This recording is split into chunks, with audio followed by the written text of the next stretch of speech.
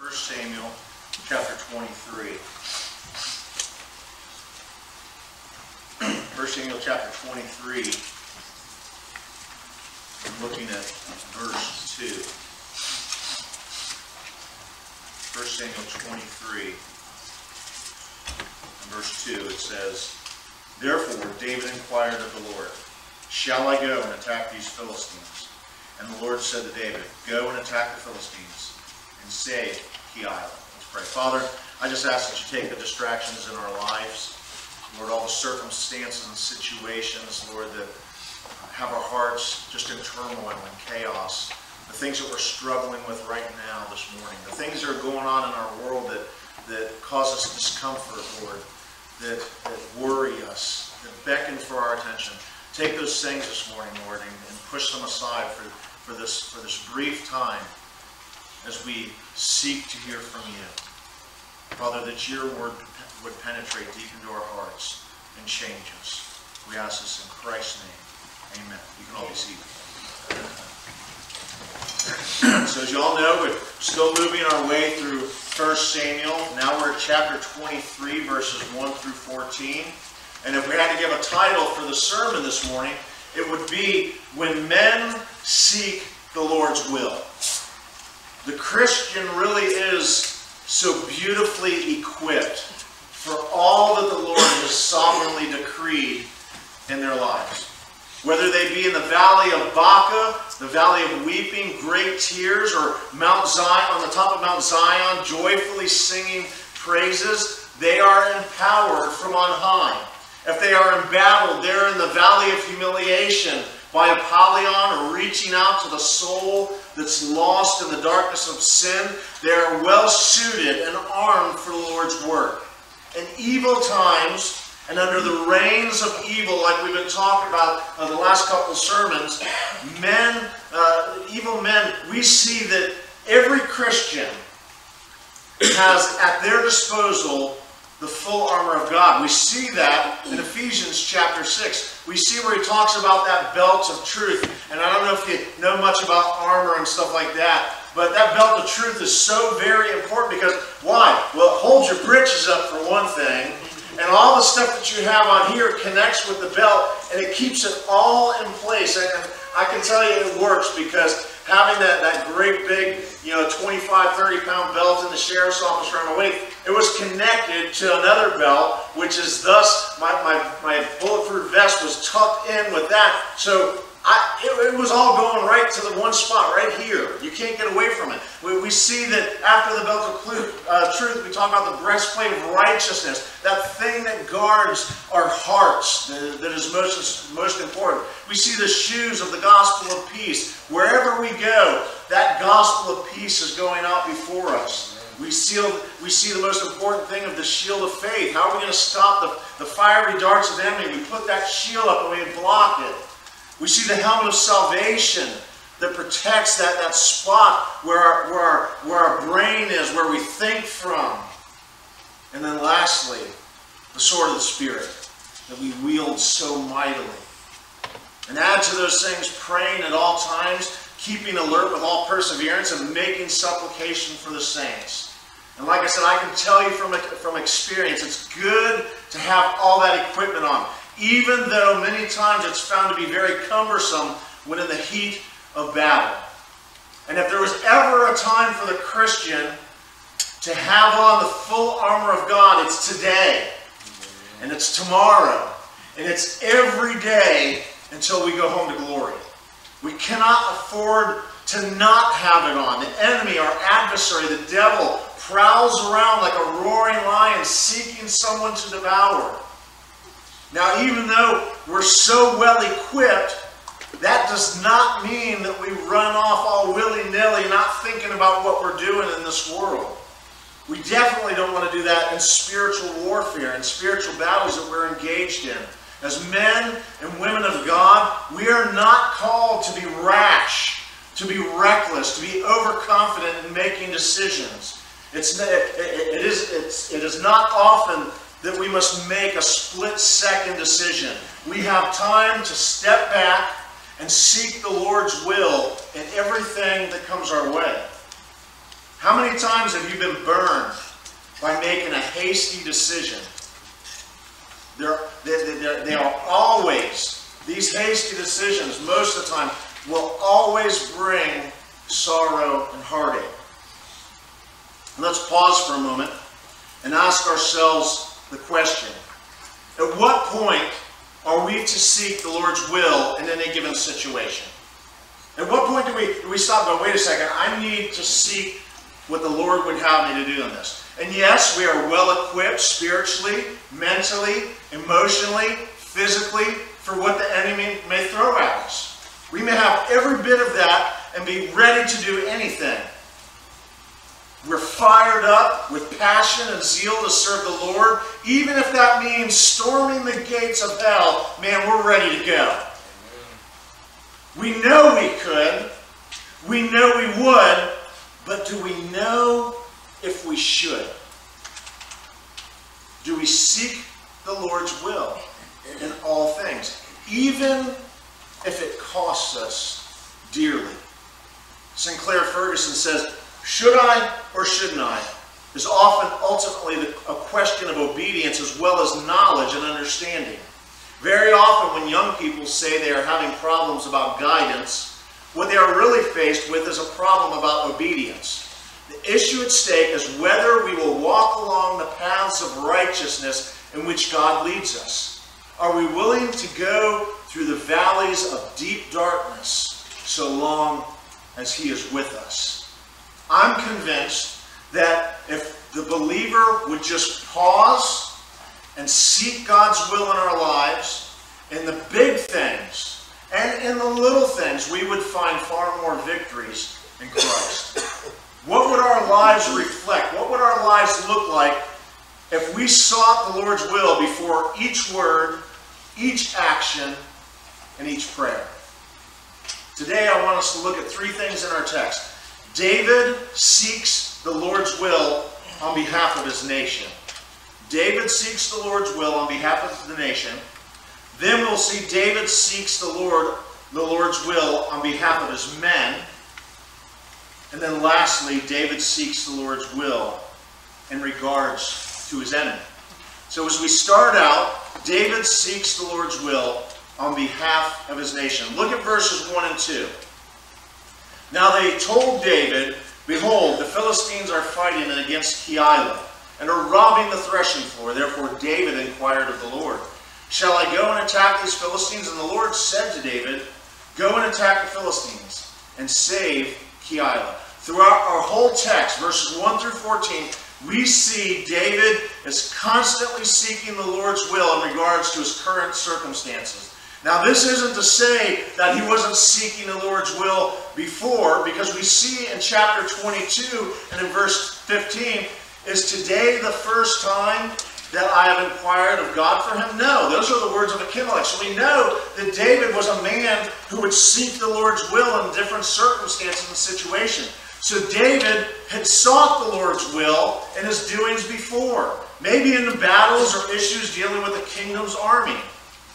And this reminds us that David is God's man. David is the future king of the nation of Israel. But this is the first time we see David seeking the Lord's will since he had to flee from the wrath of King Saul. And as we begin to look at verses 1 and 2, we have to remember that David is an Israelite of whom there is great character, great integrity. He's of the tribe of Judah. And this is a man who will still seek to protect his nation and his kin. This will be his kingdom to rule one day. So he will be its guardian and its watchman, even still. Even though Saul has chased him away, he is still the watchman for the nation. And it matters not to David that Saul is still on the throne. David has a duty in his heart to defend the nation. Now, word has come to David's ear. The Philistines are fighting against Keilah and are robbing the threshing floor. Those to whom he had just recently sought refuge were now attacking his people. And David, again, he's going to defend the land and his kin with everything inside him. And Keilah was in the foothills of Judah, 8 miles northwest of Hebron, and it was a fortified city and was very close to the Philistine border. This could be a beautiful opportunity for David to rise up and show his tribe and to show the nation that he could deliver them, that he could rule them well. I mean, there's no sign of Saul coming to their aid at this point. Saul's disappeared for some reason. The Philistines are fighting with the people of Keilah, and I can imagine this battle raging at the gates and the walls of the city, and other Philistines are off in the fields, and they're stealing the grain from the threshing floors. This could mean starvation for those people, or in the least, a great hardship for them. Rise up, David! That's what we think. Rise up, David! Collect your men, collect your weapons, and rush upon the Philistines' host and crush them. You've done it before. For God and for country, right? Let's go. And yes, it will expose you to Saul's wrath and persecution, but don't forget, the Lord's going to protect you. You're the Lord's anointed one for the kingdom. But wait a second. You notice something here? That's not what David does. David doesn't just rise up, grab the men, grab the weapons, and tear off for Keilah. He doesn't do what he could or what he would like to do at that point. He does what he should. He seeks the Lord's will in these circumstances. Now think about Saul. In chapter 12, he didn't consult the Lord at all. Chapter 13, he didn't consult the Lord at all. He started to consult the Lord in chapter 14, but then he abandoned it. He also cast lots, but failed to follow through with them to the Lord's will in chapter 14. Samuel came and counseled. Saul doesn't follow through in chapter 15. From 16 to 23, Saul still hasn't sought the Lord's will in anything that he's doing. Saul was an excellent warning to David on what happens when one does not seek the Lord's will. Now I think two things are happening here. First, David is seeking the Lord's will first for himself. And I think that's appropriate. I think that's the right thing to do in these circumstances. It's always the right thing to do. He's seeking the Lord's will for him. Lord, what do I do?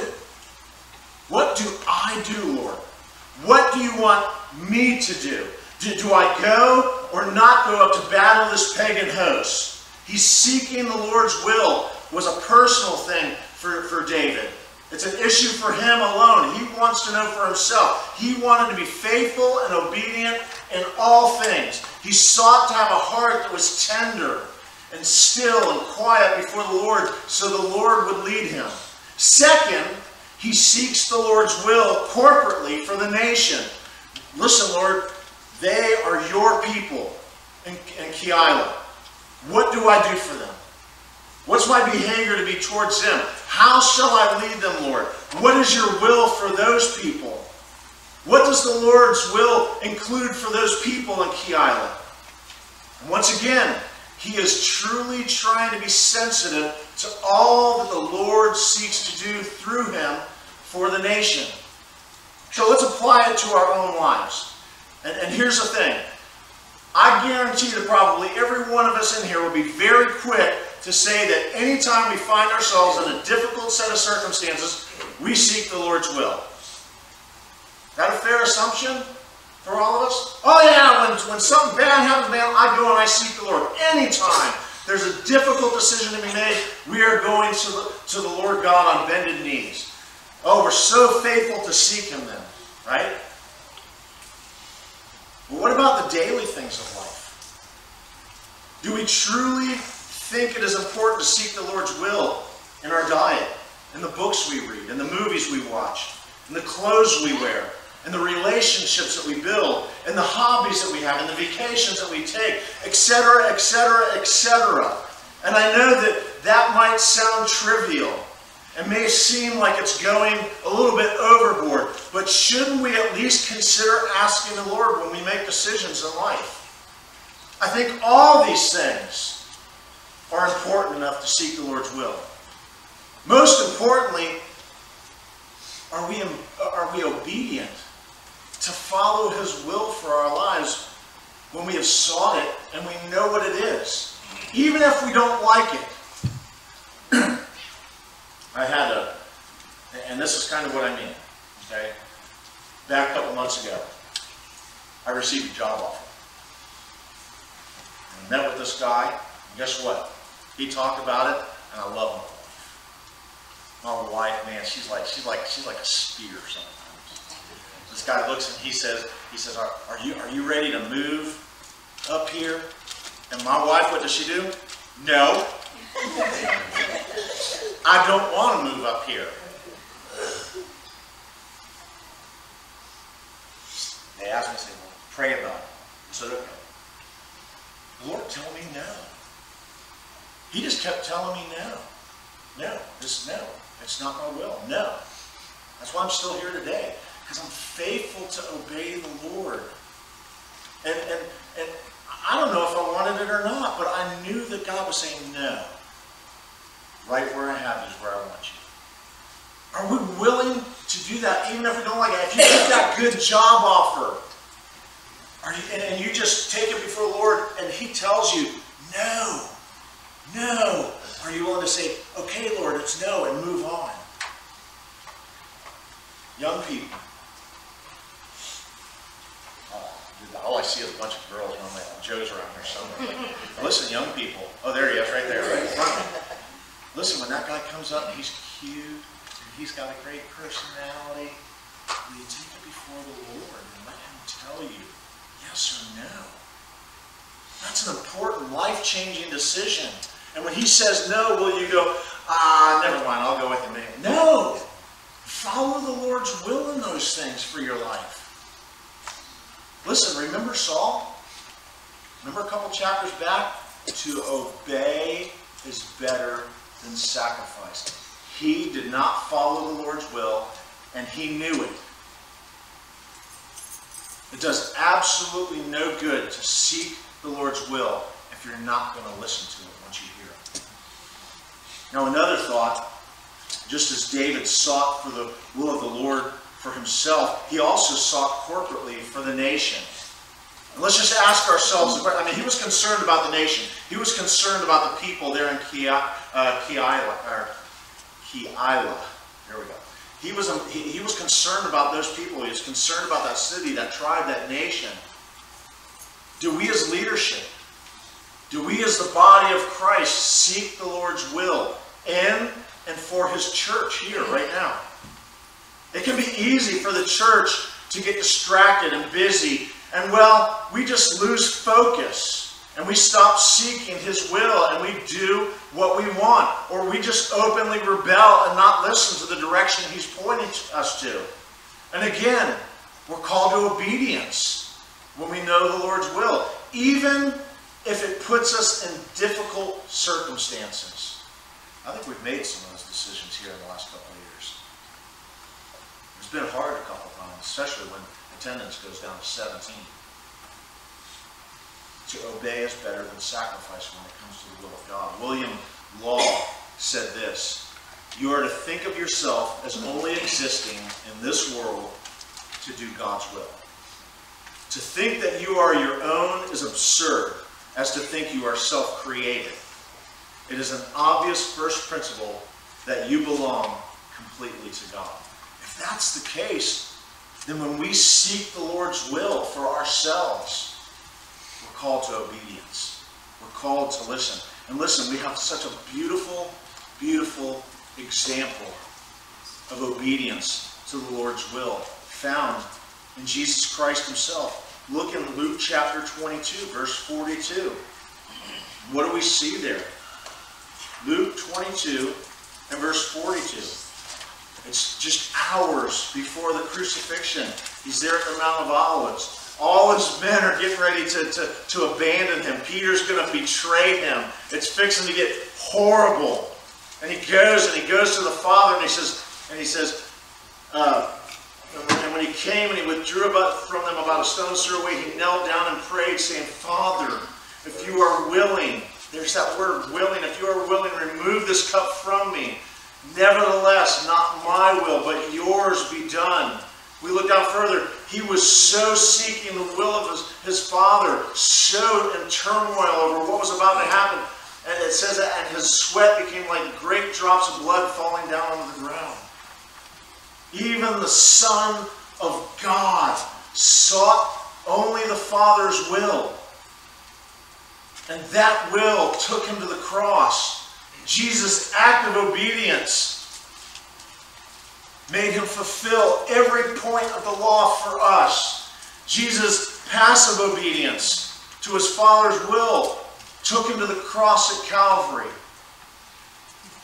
And oh, listen, the will of the Father should be a constant reminder for us to seek the Lord's will, to obey it no matter what the cost is, both personally and corporately as the body of Christ. The next thing is this. David seeks the Lord's will on behalf of his men. Look there in verses 3 through 5. It says, actually 3 through 6. But David's men said to him, Behold, we are afraid here in Judah. How much more than if we go to Keilah against the armies of the Philistines? And David inquired of the Lord again. And the Lord answered him, Arise, go down to Keilah, for I will give the Philistines in your hands. And David and his men went to Keilah, and fought with the Philistines, and brought away their livestock, and struck them with a great blow. So David saved the inhabitants of Keilah. When Abiathar, the son of Ahimelech, had fled to David to Keilah, he had come down with an ephod in his hand.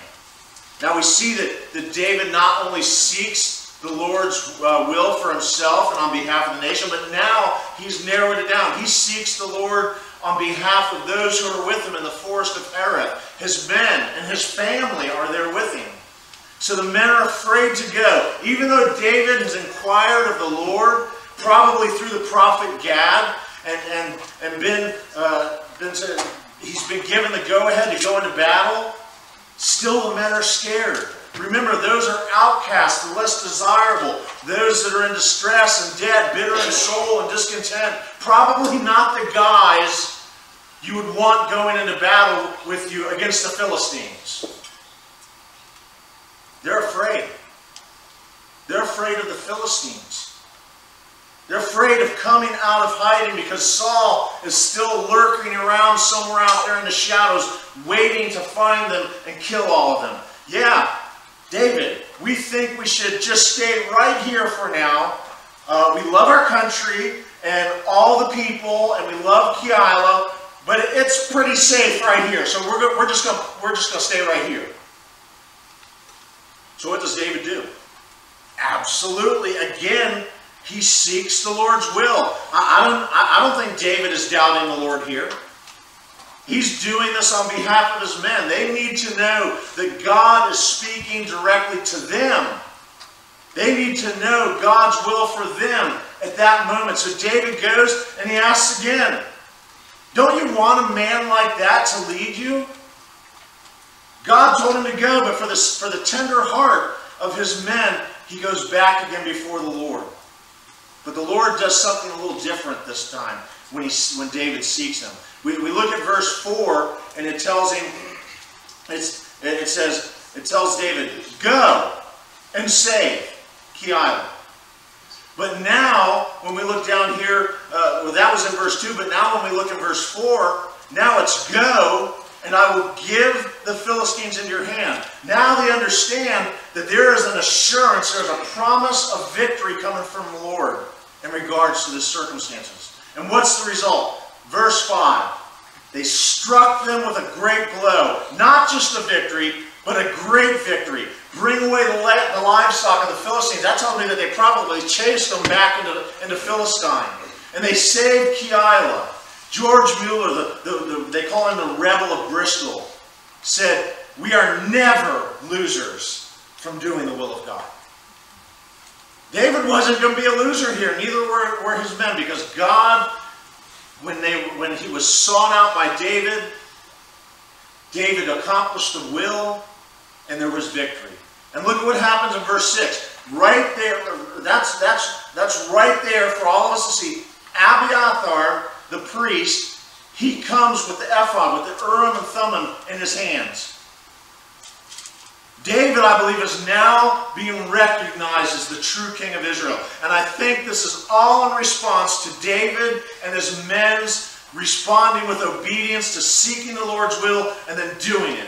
What a great comfort and a peace this must have been for David and the men, to know that the high priest of the Lord brought down the ephod, the thing that leads and guides the kings, the thing that finds counsel out from the Lord, brings it to them. Now, practically speaking, what does this mean for you and I? Now, we've already addressed the points that, one, we must seek the Lord's will in all things, and two, we must obediently follow his will when we come to know it. So what now? What else is left? Well, I believe that we see persistence here. Persistence is seen in David as he has gone persistently, and we think back to a hymn like chapter 22 and verse 15, that is today the first time, no. But David is persistently seeking the Lord's will. Are we that persistent in seeking his will in our lives?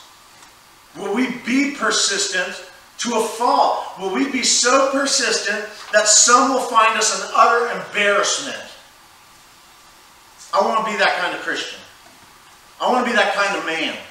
Always in front of my Heavenly Father, petitioning him to know his will in all things. And oh, if we could be like that persistent widow that Jesus talks about in that parable in Luke chapter 18. Man, she just kept on coming before the king over and over and over, just bugging him. Finally says, give her what she wants. Get her out of my hair. I want to be like that when it comes to finding out God's will for me. We will be persistent in all sorts of things. I promise you this. And you're all going to snicker. But you will be persistent in all sorts of things. You'll be persistent in getting that discount in the store. I promise you. If you know there's a discount, you're going to get that discount one way or the other. You're going to be persistent on getting repairs done. On air conditioners, for sure. Ask my wife about that. Ask Rob back there about that. You'll be persistent about getting a meal. I get hangry. Know what I mean? I get hangry. That's the cross between hungry and angry. I'm going to be persistent until I eat. Some people are persistent about getting the house clean. Oh, you know all the things that you're persistent over. Sometimes we're more persistent in our sin and not repenting of it than seeking the Lord's will. But also see, David seeks the Lord's will for his men. And this includes his family. His brothers are there with him. Do we do that? Do we seek the Lord's will for our family? Husbands, do you seek the Lord's will in regards to your wife and her needs? Fathers, do you persistently go before the Lord, seeking his will for your children? Wives, are you persistent in seeking the Lord's will for your husband? Mothers, same thing. Are you persistent in seeking the Lord's will for your children? Children, you have a responsibility too. Are you persistent in seeking the Lord's will in regards to your parents? Grandparents, extended family, employers, all that, it all goes in there. Is not what Jesus did for us in the garden as he sought his Father's will? Were not we in view there as we were from eternity's past? Hebrews chapter 10 tells us something very interesting. Hebrews chapter 2 and verses 10 through 12. Listen to what it says here. Hebrews 2 and verses 10 through 12. For it was fitting that he, Jesus, for whom by and whom all things exist, in bringing many sons to glory, should make the founder of their salvation perfect through suffering. For he who sanctifies and those who are sanctified all have one source. That is why he is not ashamed to call them brothers, saying, I will tell of your name to my brothers. In the midst of the congregation I will sing your praise. Jesus sought the Lord's will in regards to his brothers and sisters, you and I. And may we seek the Lord's will for our families. And may we do it persistently. Last point is this: David seeks the Lord's will in regards to his enemy. Now this section is a little bit longer, but we'll make a quick work of it. And let us look at verses 7 through 14. Now it was told Saul that David had come to Keilah, and Saul said, God has given him into my hand, for he has shut himself in by entering a town that has gates and bars. And Saul summoned all the people to war to go down to Keilah to besiege David and his men. David knew that Saul was plotting harm against him, and he said to Abiathar the priest, bring the ephod here. Then David said to the Lord, O Lord, the God of Israel, your servant has surely heard that Saul seeks to come to Keilah to destroy the city on my account. Will the men of Keilah surrender me into his hand? Will Saul come down as your servant has heard? O Lord, the God of Israel, please tell your servant. And the Lord said, he will come down. Then David said, will the men of Keilah surrender me and my men into the hand of Saul? And the Lord said, they will surrender you. Then David and his men, who were about 600, arose and departed from Keilah, and they went wherever they could go. When Saul was told that David had escaped from Keilah, he gave up the expedition. And David remained on the strongholds in the wilderness and the hill country and the wilderness of Ziph, and Saul sought him every day. But God did not give him into his hands. It doesn't take long in our story before Saul, in his lunatic frenzy, is back on task seeking to kill David. Saul finds out where David is, and knowing the city, is arrogant enough to assume that he now has the opportunity to finally kill David.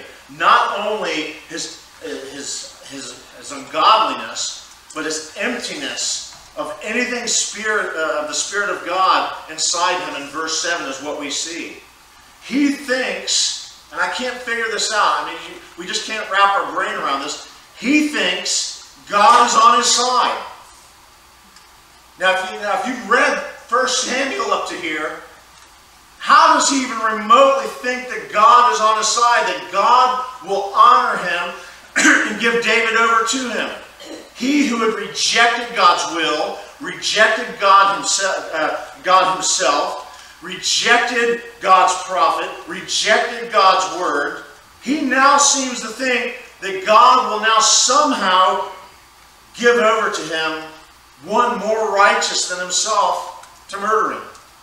He has truly lost his mind here. And just a note, even now, he does not stop to seek God's will in any of his actions. He summons the people up to war. But, listen, David knew. Maybe Gad or Abiathar knew and revealed it to him. But wait a second. Does David just get up and run? Does David get up and go fight him? No.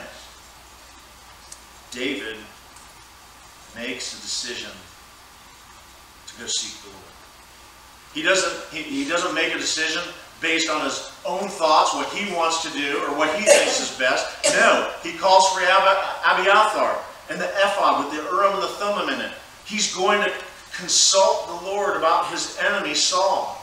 He wants to know from the living God what to do. And David asks for specifics. Will Saul come down? Then he asks, will the men of Keilah give me into their hands? And God responds, yes, he's going to come down. And yes, they will give you into his hands. David now knows the will of the Lord. And look at the first part of verse 13. First part of verse 13. Then David and his men, who were about 600, arose and departed from Keilah, and they went wherever they could go. They depart Keilah and went somewhere, anywhere but there to begin with. And in the process, he picks up 200 more men. Saul, when he sees his plans have been thwarted, he gives up the mission temporarily. David, what's he do? He thus retreats to the strongholds in the wilderness, in the hill country, in the wilderness of Ziph. Even though Saul continues to seek David God makes sure that David is not found. God is going to make sure through his providence, his eternal plan for David, for Israel, for Saul, for you and I, and our ultimate salvation will come to pass. David sought the Lord's will about his enemy Saul and what he should do in regards to him. And God heard him and God answered him. Now this gets tricky. So do we seek the Lord's will when it comes to our enemies? Do we seek the Lord's will when it comes to our enemies? Now, first and foremost, I believe this is specifically about our enemies who are also the enemy of the living God. Satan, the imps of hell, the authorities, the cosmic powers over this present darkness, the spiritual forces of evil in heavenly places, those seen and unseen who hate us and want to see our final destruction because of our love for our Savior, the Lord Jesus Christ. And sometimes, and this might not sit right with some of y'all, I'm just going to say it like it is, sometimes we are so busy as Christians screaming, my rights, my religious freedom, my rights for free speech, which is all good, it's all appropriate. But maybe his will sometimes is the purifying fire of persecution. Do we ever pray, Lord, your will be done, not mine, when it comes to persecution? What do we see in Acts? We don't see the apostles, we don't see the early church sitting there going, I deserve my religious freedoms, I deserve this, my freedom of worship. No, they're not doing that. They're subjecting themselves to the will of God. And that doesn't mean they were stupid and careless and harebrained or reckless or any of those things. They sought the Lord's will. What do we see in church history? What do we see in Fox's Book of Martyrs? And I'll say it again. You need to get Fox's Book of Martyrs, the unabridged edition, and you need to read it and understand your history, how your faith persisted and sought the will of God even in persecution. Men and women submitting to persecution from their enemies because it was the will of the Lord. What about the other enemies we have in this life? Those who just don't like us, who have harmed us or wronged us in some way. Those who have been unfair, unjust. Those are just liars about you. Have we sought the Lord's will and how to proceed from where we are now? But really, I think we already know what the Lord's will is concerning our enemies. I think it's a will that you already know too. Matthew chapter 5, verse 38. You have heard that it was said, an eye for an eye and a tooth for a tooth. But I say to you, do not resist the one who is evil. But if anyone slaps you on the right cheek, turn to him also the other. And if anyone would sue you and take your tunic, let him have your cloak as well. And if anyone forces you to go 1 mile, go with him 2 miles. Give to the one who begs from you, and do not refuse the one who would borrow from you. You've heard that it was said, you shall love your neighbor and hate your enemies. But I say to you, love your enemies, and pray for those who persecute you, so that you may be sons of your Father who is in heaven. For he makes his sun to rise on the evil and on the good, and sends rain on the just and on the unjust. For if you love those who love you, what reward do you have? Do not even the tax collectors do the same? And if you greet only your brothers, what more are you doing than the others? Do not even the Gentiles do the same? You therefore must be perfect, as your heavenly Father is perfect. We know what the will of the Lord is concerning our enemies and what to do. And I hear many people would say, how do I do that? You don't know what I have gone through with some of these people. You don't understand the pain and the hurt. Yeah, I do. Maybe not the same circumstances or situations, but I know the pain and the hurt from enemies. And so does Jesus. We look at the apostles who abandoned him. Peter, who betrayed him. Judas, who betrayed him. We look at those who crucified him, and yet there from the cross, Jesus said, Father, forgive them. They know not what they do. And some will say, well, that was Jesus. Jesus, he's a son of God. He can do that kind of thing, but I can't. Yes, you can. The Spirit of Christ resides in you if you are a believer. Have you sought the Lord's will in regards to your enemies?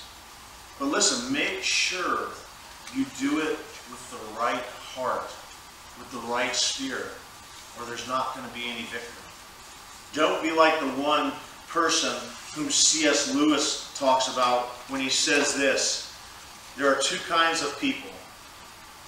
Those who say to God, thy will be done, and those to whom God says, all right then, have it your own. Remember what Jesus taught his disciples about prayer. He said, your will be done. Are we even praying and seeking to know the Lord's will in all things? In Hebrews chapter 10, verse 36, listen to what the writer says there. Hebrews 10 and verse 36. For you have need of endurance, so that when you have done the will of God, you may receive what is promised. Beautiful thing to be pointing out in these cases.